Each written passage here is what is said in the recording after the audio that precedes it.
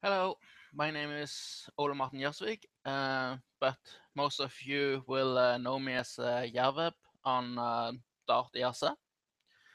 I've gotten a lot of questions about AtScript versus Dart lately, and by many I of course means two. Um, so I thought I'd just make this video to explain AtScript versus Dart and how all that plays out. The first question is first, what is AtScript? AtScript is a new language proposal by the Angular team and has really sent some shockwaves through the Dart community. So how is AtScript different from Dart? Well, the main difference is a difference in philosophy.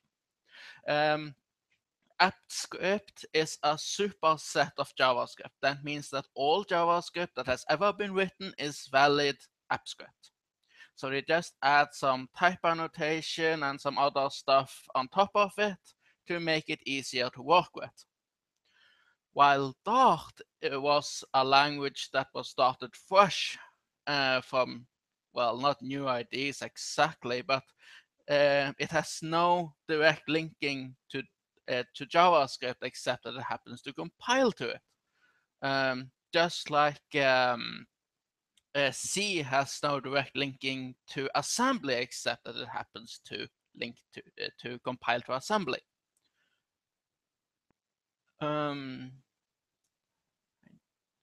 Come on.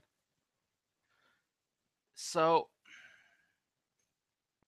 that's so then the next question often comes.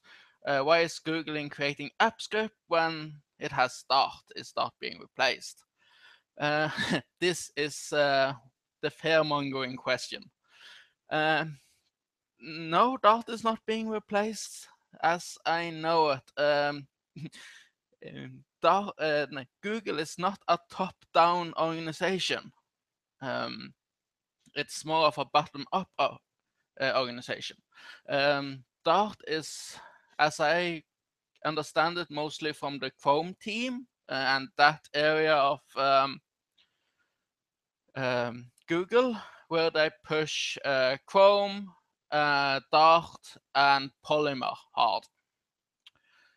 AtScript comes from a totally different part of Google, and is just part of the Angular team, and those team has no real dependency on each other. One of the team may have greater success than the other, one language may have greater success than the other, but they are not really competing. And here comes the big pro-Dart question. Why does Angular use Dart? It compiles to JavaScript and everything. Can't we just all use Dart? The problem that the Angular team is trying to solve is that they had Angular.js and Angular Dart. And they believe that by making a new language, AppScript, that they can create two libraries for two different languages with one code base. And doing that is faster and cheaper than writing the same big library 2 times, as I understand it. That's basically everything AppScript is right now. Of course, I read the document and they of course have big plans. And I think there is a difference of goal. The perfect solution for Dart would be that JavaScript disappeared. The perfect solution for AppScript would be that AppScript disappeared. And by that I mean it would be part of JavaScript. It would just be JavaScript, ESScript 6, 7, 8, or 9, or 10, or 54.